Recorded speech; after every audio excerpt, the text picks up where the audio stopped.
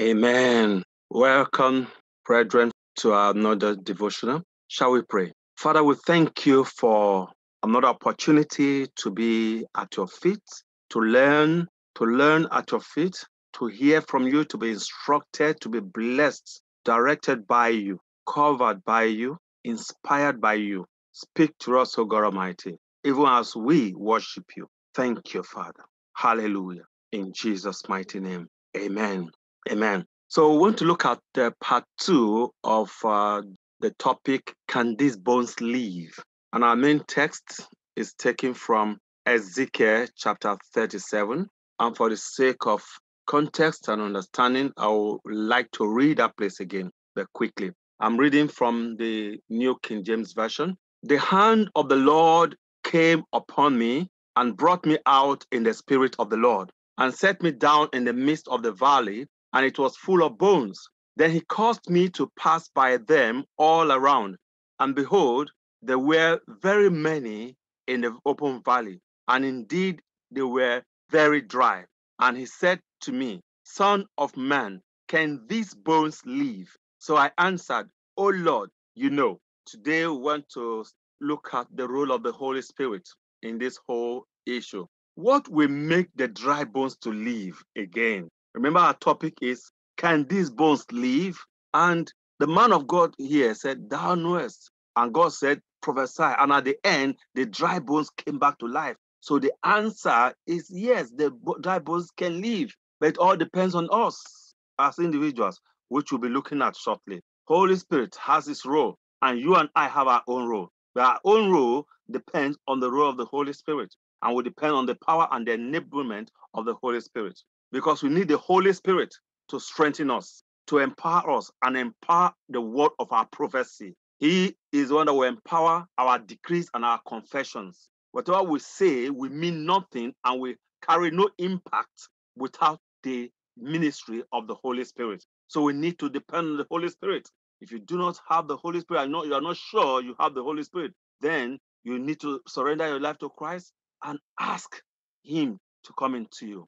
Ask the Lord to give you this Holy Spirit, and the Holy Spirit is free of charge. He will come into you. Zechariah chapter 4, verse 6, New International Version says, So he said to me, This is the word of the Lord to Zerubbabel, not by might, nor by power, but by my spirit, says the Lord Almighty.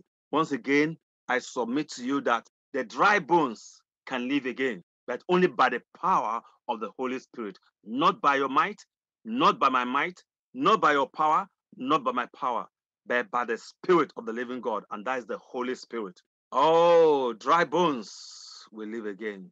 Dry bones shall rise again. Dry bones shall rise again. Dry bones shall rise again. Dry bones shall rise again. Lord Jehovah is able to do all things. Is able. Dry bones shall rise again. Dry bones shall rise again. Dry bones shall rise again. Dry bones shall rise again. Dry bones shall rise again. Lord Jehovah is able to do all things. Is able. Dry bones shall rise again. Yes, dry bones shall rise again. It is possible by the Spirit of the living God. Ezekiel was in the Spirit. He said the hand of the Lord was upon him and carried him away in the Spirit. So Ezekiel was in the Spirit. If dry bones must rise in our lives, or we ourselves must rise, beloved, even today, in our businesses, in our homes, in our marriages, in our everyday life, in our academics and career, then it will take the Holy Spirit. We must therefore be filled with the Holy Spirit and live and walk in the Spirit. Remember the man at the beginning in our introduction who was asked to cut a tree. I'll keep referring to that because that actually illustrates what we are all about in this topic. This man was asked to cut a tree and thought it was his duty to bring it down. At the end, the Lord told him, it's not your duty, it's my duty. Your duty is to cut. Keep cutting, keep cutting. The bringing down of that tree is my duty. So We are not to bother ourselves or concern ourselves on how it's going to be done, when it's to be done. All we should do is keep cutting. Our duty is to prophesy. But before you prophesy, beloved, pray that the Holy Spirit will move over the bad situation. Pray that the Holy Spirit will move over that condition, that those dry bones. Let the Holy Spirit move over them. Because in Genesis chapter 1, verse 2 and 3, Amplified Version says, the Spirit of God was moving, that is hovering, brooding over the face of the waters. So until the Spirit moved over the waters, until the Spirit brooded over the waters, until the Spirit hovered over the water and stirred up the waters, God did not start his creation. That is God Almighty. He had to wait for the Spirit to go ahead first, to stir and prepare the ground. Holy Spirit that you receive is the one that will prepare the ground of your heart. He's the one who will prepare the ground and hover over that situation and make it easier for it to receive your word and to hear your word and obey your word. So we need the power of the Holy Spirit. We need to be filled with the Holy Spirit. Until Jesus was filled with the Holy Spirit, he did not start his ministry. The Spirit of God came upon him. And the scripture also says, Acts chapter 10, verse 38, how God anointed Jesus Christ of Nazareth with Holy Ghost and with power, who went about doing good and healing all that were oppressed of the devil, for God was with him. If God is not with you, if his hand is not upon you, like his hand was upon Ezekiel, if his hand is not upon you, you cannot bring down any mountain, neither can your words that you speak make any meaning or impact on any dry situation in your life. So Jesus did not do anything except by the power of the Holy Spirit. So we need the Holy Spirit, beloved. The Holy Spirit is a promise the Father has given to us, to everyone who believes. Luke chapter 24, verse 49. Behold, I send the promise of my Father upon you, but tarry in the city of Jerusalem until you are endued with power from on high. Until you are endued, it says, stay in God's presence. Like the psalmist said in Psalm 91, verse 1 to 6, from the Amplified, it says, he who dwells in the shelter of the Most High will remain secure and rest in the shadow of the Almighty, whose power no enemy can withstand. I will say of the Lord, he is my refuge and my fortress, my God in whom I trust with great confidence and on whom I rely. For he will save you from the trap of the fowler and from the deadly pestilence. Verse 4, he will cover you and completely protect you with his pinions, and under his wings you will find refuge. His faithfulness is a shield and a wall. Verse 3 and verse 4 from of that same chapter 91 of the book of Psalms, from the Passion Translation, it says in verse 3, he will rescue you from every hidden trap of the enemy as you stay under his canopy, as you stay under his banner, as you remain in his presence,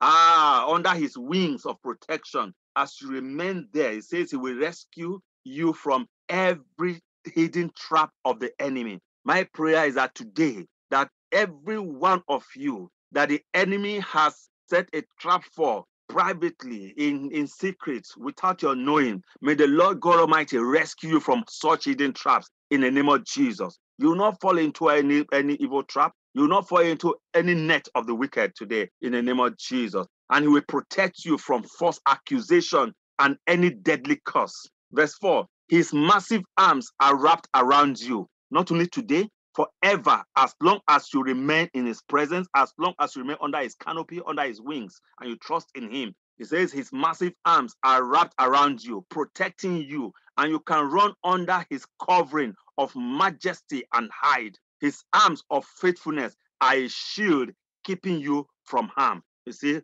what it means to have the Holy Spirit and to stay in God's presence until the Holy Spirit comes upon us. When we stay in his presence, what happens? The Holy Spirit incubates us.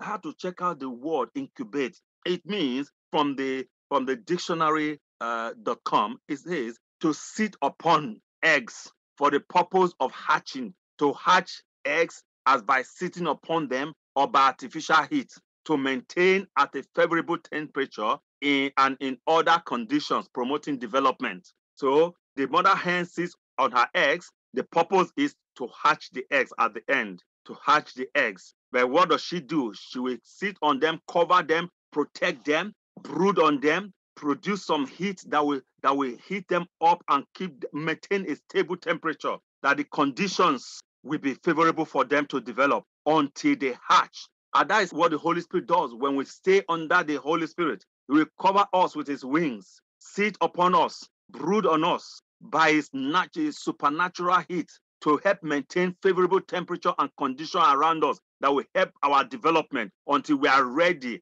to hatch, as we are ready to manifest our power and our glory, until we are ready to attain higher heights and become what He wants us to become in life. We need to stay under the Holy Spirit for incubation. What does incubation to incubate mean? To nurture, to nurse, to develop. It means to sit on. To incubate means to keep warm, to keep alive. It means to protect, to shield, to secure, to shelter. Incubate means to cover, to safeguard, to buffer or cushion as a shock absorber. That is exactly the work of the Holy Spirit. That is what the mother hen does to the eggs as she sits on them, and will not let any enemy come near them. But if any egg strays away, is on its own, is unprotected, can easily be devoured, and will not be fully developed, and eventually will be rejected even by the mother hen, because it did not stay under her refuge, did not stay under her tutelage, did not stay under her warmth to be warmed up. So it becomes an easy prey for the wicked. So if you do not remain in the presence of the Holy Spirit for long and continue to remain there, and you leave that presence, you become half-baked. Half-baked, a half-baked Christian is very dangerous. You think you are standing, whereas you have fallen, and you become an easy prey. So let's learn to stay in God's presence until the Holy Spirit comes upon us and sits on us, covers us to be incubated. Let us not go away from His wings, so we can optimize our potentials and go far in life, doing exploits to His glory. It is the Spirit that quickeneth. John chapter 6, verse 63. The Holy Spirit is the one that empowers our decrees, that strengthens us, that warms us up and brews on us and incubates us to bring out the best in us and maintain favorable condition in and around us. Acts 1:8, and ye shall receive power when the Holy Spirit shall come upon you. We'll need this power to be able to bring these dry bones back to life, to be able to command any situation in our life, to hear the word of God. We need the power of the Holy Spirit. So our memory verse for today is taken from Psalm 91, verse 3 from Passion's translation. He will rescue you from every hidden trap of the enemy, and He will protect you from false accusation and any deadly curse. So, beloved, let us pray and say, Lord, have mercy on me. I need the power of the Holy Spirit. Holy Spirit of God. And if you do not have the Holy Spirit, probably you are not born again. You can say with me, Lord God Almighty, today I surrender my life to you. I believe in Jesus Christ, that He is my Lord and Savior. He died for my sins and He resurrected so that I might live. I believe in my heart and I confess it. Jesus Christ, you are Lord indeed and Lord over my life. Take charge and take control. I surrender all to you in Jesus' mighty name. Amen. Amen. You've just done that. Congratulations. By the grace of God, my faith, you are born again. Just find a Bible-believing church. The faith will be committed in services, in communing with other beloved brethren of the Lord, and studying the word of God every day and praying and remaining in His presence under the wings of the Holy Spirit. And for sure, you will make it here on earth and in time to come, eternal life. Hallelujah. Father, we thank you for a wonderful day. We thank you for a glorious time in your presence, oh God. Beloved, let us pray and say, Lord, empower me. Empower the words of my mouth, oh God. Give me power. Give me strength in the name of Jesus. We need to also pray and use that same scripture that we read a while ago from the Passion's translation, Psalm 91, verse 3 and verse 4. He will rescue you from every hidden trap of the enemy and will protect you from false accusations. So let's pray, Lord, for God. Rescue me, oh God, from the hidden trap of the enemy. Let those traps catch their owners. Let those traps ensnare their owners in the name of Jesus. Pray, beloved, and say, Lord, protect me from every false accusation. Father, come to my aid. Come to my rescue. Help me, Lord. Defend me, O God Almighty. Let them be ensnared by their own accusations and let their evil accusation against me hold no water in the name of Jesus Christ of Nazareth. Hallelujah. It says there also that He will rescue you from any deadly curse. So now open your mouth and begin to decree every deadly curse against my life be nullified in the name of Jesus. So I'm free from every deadly curse in the name of Jesus Christ of Nazareth. Hallelujah. Amen. And let us pray verse 4. Pray, Lord, let your mighty arms continually be around me, oh God. Protect me, Lord, even today. Protect me. Wherever I go, protect me. In the day, protect me. Even at night, protect me. When I sleep, protect me. Protect me, oh God. In Jesus' mighty name, amen. Begin to pray. Today, as I go out and as I come in, I will be shielded by the power of the Holy Spirit, by the anointing of the Holy Spirit, from every harm, from every coronavirus, from every COVID and every coronavirus victim. In Jesus' mighty name, amen. So I'll pray for you now. Father, I pray using Luke chapter 21, verse 15. Holy Spirit of God, you are the wisdom of God.